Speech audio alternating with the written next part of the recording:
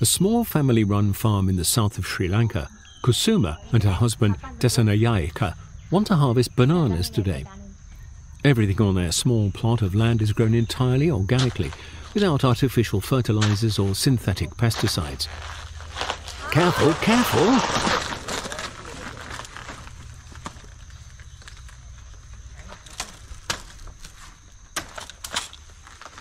These bananas have turned out wonderfully.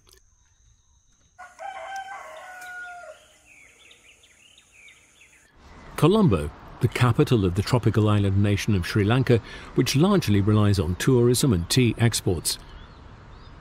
The growing conditions here are perfect, yet many residents struggle to afford enough fruit and vegetables for a balanced, healthy diet.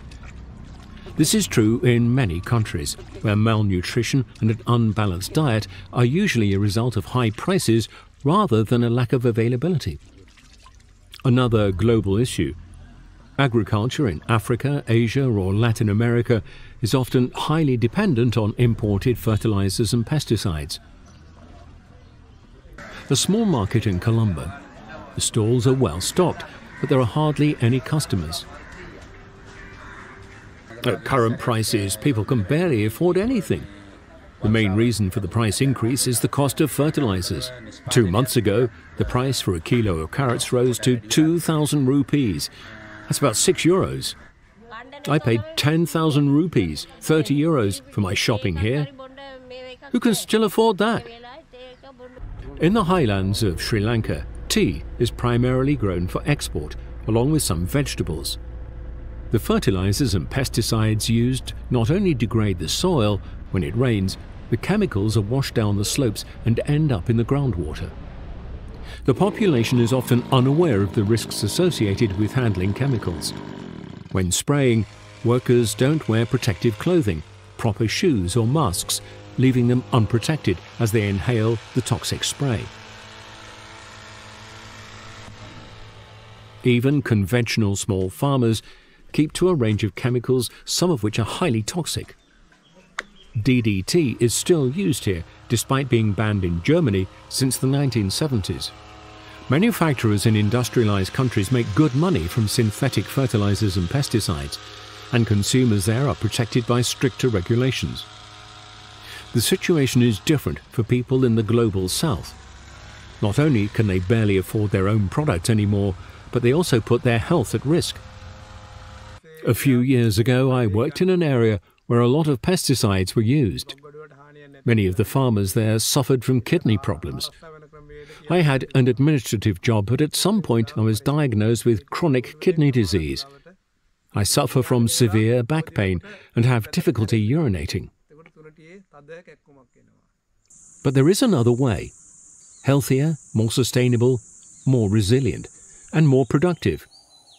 In agroforestry, crops are grown not only horizontally, but also vertically. At the top, coconuts, jackfruit and mahogany grow. Beneath them, mangoes, avocados and lychees flourish. One layer down, cardamom, coffee, citrus fruits and bananas thrive. Pepper vines climb the tree trunks. On the ground, pineapples grow with ginger, turmeric and taro, acting as ground cover. Diversity instead of monoculture. Underground, large root tubers grow. Kusuma harvests her organically grown taro roots, which she washes with water from her own well. An agroforestry system functions independently and in a closed circular system, without the need for purchased inputs like artificial fertilizers or synthetic pesticides. This makes the farmers less reliant on expensive imports. Microorganisms and fungi are integral to the high biodiversity of agroforestry systems, along with spiders and insects such as bees, which also provide honey. Chickens roam freely. Agroforestry represents a natural, largely closed circular system. Regular pruning of trees and shrubs is crucial. An agroforestry system is not a wild forest, but a carefully managed agricultural system that includes timber and fruit trees, shrubs, vegetables and annual crops. The pruned material is used for fertilizing and mulching.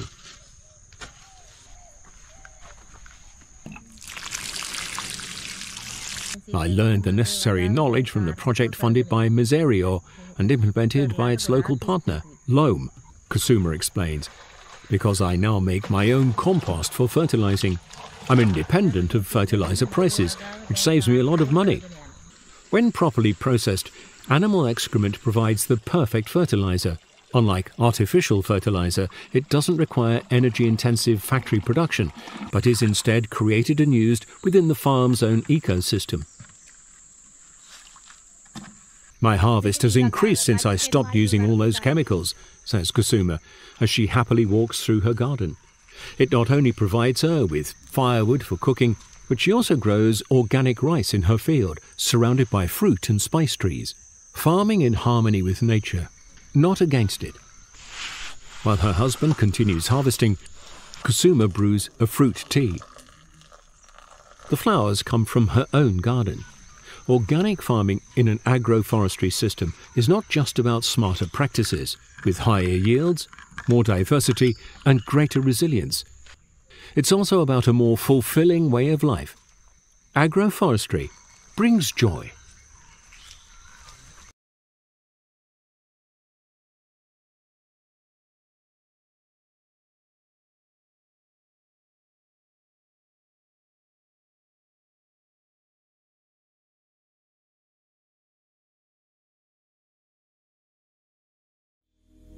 Ally for a Just World.